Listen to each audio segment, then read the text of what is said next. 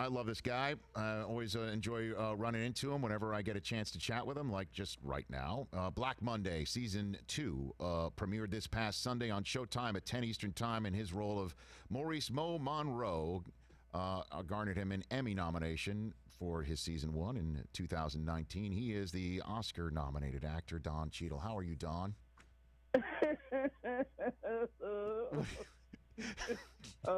I'm sorry. What do you got? I was just curled up on the floor crying. I'm fine now. I'm back. Why are you curled on the floor, Don? Come on now. Oh, I don't know. I don't know. Life? No. Life in no real general? reason. Life in general? That your show's called Black Monday and the markets are really tanking? That sort of thing? Maybe, I mean, there's some bright side, right? I mean, at least we did prestige that. That's good, I guess. I know that. But I guess, we can go down a little bit of the sports wormhole a little bit and have a little bit of that sort of distraction in a way, Yeah. So now are you a Brady fan at all? Tom Brady fan at all? Or are you No. I mean, Tom, I like Tom personally. Right. I'm with him. But I could never, ever be a Patriots fan. So, by association, I had to pull him into that, whirlpool of distaste, I guess. By the way, that's a great fantasy team name, Whirlpool of Distaste. I do like that one. That's not a bad one. Because you're a Bronco guy, right, Don? That's correct? I'm a Chiefs guy. Chiefs. I was born in Kansas City. I moved out very early. I still have a lot of family there. I moved to Denver, so I always have these sort of AFC, internal struggles. But when the Chiefs play the Broncos, I root for the Chiefs. So you must have been beyond ecstatic this past February. It was great. I was in Hawaii at the time, and I actually had tickets, and I gave my tickets to a friend, and he went to the Super Bowl, and I got to live it vicariously through him. But it was amazing to watch. Yeah. Yeah, I know. I mean, 50 years in the waiting. So who was your guy growing up from the Chiefs? Who was that guy that you were rooting for the Chiefs when you were? Well, I just kept rolling through every iteration of the team. It was more about the team. It was when Montana came over, I was like, really? And then I was like, whoa, wow. It's amazing how when you get new players from other places, you go from hating them to being like, oh, that's my guy now. So it just kind of became a rotating roster. Yeah, I know that there's no natural distaste for the Patriots, maybe from a Tampa Bay Buck fan, but if there is, now they're like, oh, this is the greatest thing ever, in the same way that you were just like that for Montana back in the day. Yeah, it's like, oh, this works. It's kind of just like that. I was surprised by that. I guess I wasn't surprised by that when you look at all of all the ancillary stuff that he can potentially do there now, but. You and I grew up when Tampa Bay was like, you wouldn't touch Tampa Bay with a 10-foot pole. You're like, Tampa Bay? No way. Right, I know, with those creamsicle uniforms. Those, yeah. Those. And the record. And the record. The one-win Leroy Selman creamsicle uniform guys. And now here comes Tom Brady, down the pike, Yeah, amazing. So what is your other, I forget, Don, what are your other sports that you're into, pay attention to, like? What are those? I stopped sort of being. It's funny. I kind of as I became more a workaholic, and the kids are going through school. I lost so much couch time, sitting focusing on teams that I still love the game. I'm in LA, so I love the Lakers. I was very much. When I went to college and we would buy a TV to watch the playoffs and then return it after the playoffs. That was my era of being a rabid sports fan, Showtime era for the Lakers.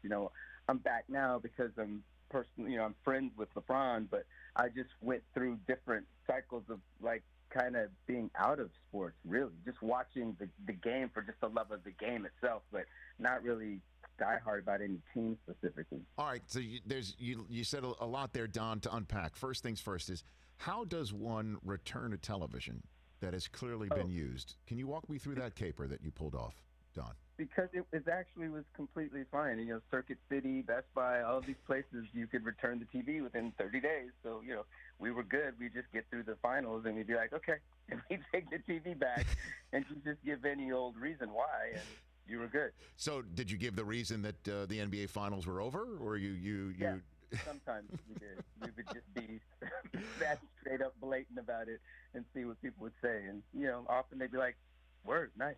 Right. Job. And then LeBron, how did you first cross paths with him? Just I first at a game and just did other things and the party here or there, whatever. And then we, worked together. So that was kind of cool. So I spent a lot of time with him then. Which, for those who may not know, how did you work with him? We just did Space Jam 2 this last year. Ah, okay. Yeah. Space Jam 2. What can you tell me about LeBron on that set, Don? LeBron on that set was great because he really is a pro, and him stepping into a real role and actually having to anchor a movie, he just had a great work ethic and never complained. And movie sets are not the same as playing ball.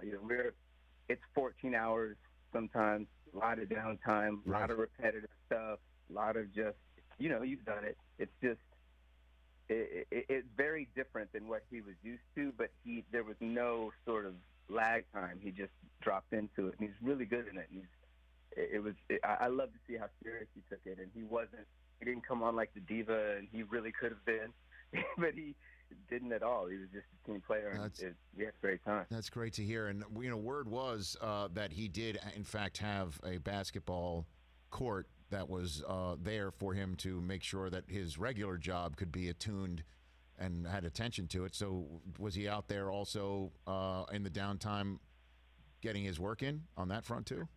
Well, on the downtime when you're working on the set, you kind of have to sit there because, at any minute they could be like, okay, we're ready for you. Right. And you've got to come on.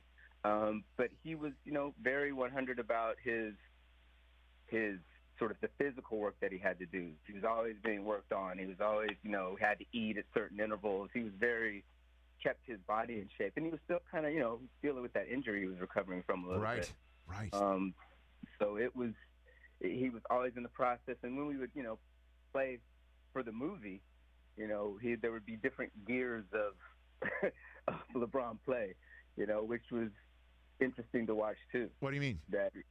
Well, you can't go full out sometimes, and then sometimes they need you to go full out a couple times, and try to figure out how to modulate that. And I was just always nervous anytime he went full out. I was like, please do not hurt yourself on this movie and have to go explain it to the Lakers organization. Right. That, oh, sorry, the season's over because I spaced it. I love that. Don Cheadle here on the Rich Eisen Show. We were just talking about that movie for some reason just the other day because we always like watching sports movies years later to see the cameos, to see, who was the stars of the day in that era. So the original Space Jam, like Sid Sabalos was in it. Sean Bradley was in it. Muggsy Bogues, was in it. So I just kind of dig, what that might look like 10, 20 years from now when Space Jam 2 ages, right? If it will age in that respect. And what's amazing is they can really, with, the ability to face replace and do CGI. I don't know what the movie's going to look like. I don't know who's going to be in it. I'm not sure if I'm going to be in it. They put that from my face. I know. I think you'll be in it. Don Cheadle here. I hope you. Well, so what is your role in it then? I can't, Rich. We just went through this. I can't say anything else. Top secret. I've said too much. Okay, said too much. All right, I don't want to get you in any trouble. All right, let's talk about Black Monday here, and how, sign of the times are interesting about what this show is about and what fans should expect from season 2. I'll give you the floor on that, Don. Well, I think the great thing about season 2 is it continues to capitalize on what happened in season 1, which is just insanity, and ending the season with the crash and starting season 2 with sort of the fallout and where we find all of these players now, and we're sort of spread to disparate ends of the world, financial world, and some of us are dealing with politics right now. There's some of us are still, Don has taken over the firm. Mo's on the run because he's a fugitive from the law. Keith, Paul Shear's character is out there living his best life. So we've kind of blown it up in a good way, I think, and trying to figure out how to get the team back together. If they're going to get back together, what are they going to be like when they get back together? What's the toxicity level going to be like when they get back together? Pretty high. Well, and the cast is amazing. And we've had Paul Shear on the show. He's a diehard Clipper fan. Andrew Rannells, Regina Hall. Ken Marino is one of the most talented karaoke singers I've ever personally witnessed in my entire life, Don. I don't know if you've ever seen his game on that front. No, we got to do that. We never got to karaoke with him. He is truly one of the most talented people I've ever met and been around. No, that guy. He's amazing in the show, and he plays, twins in the show. And that's great to watch him go through a scene playing all one side and then playing all the other side and having to act with himself. It's, a stand with a tennis ball on top of it and then moving it to the side. It's kind of crazy to watch. Well, Black Monday, a tremendous show. Check it out on Showtime at 10 Eastern Time. Obviously, many of us have nothing but time on our hands because we're all practicing the smart thing of staying home if we can and social distancing and sitting back. It's a great way, if you haven't caught up on season 1, to do that in advance of season 2 that's up and running here, man. You're one of my favorite follows on Twitter too, Don. You keep doing what you're doing. Always great to talk to you, Rich, and good when we bump into each other out there. Let's make it more of a habit. You got it. Hey, last one for you. A lot of guys around here want to know if we've seen the last of War Machine. Again, these are things I could talk about, but they have like this weird tracing ability to find me. Okay. All right. I just, that folks want to know, Don. We don't need any trouble for you. That's all. We just want to make sure everything's good for you. You're a good man, Don. Great to call. Great to have you on the show, and let's keep in touch. Okay. Good talking to you, Rich. Be good, man. Right back at you. There's Don Cheadle at Don Cheadle on Twitter and Instagram.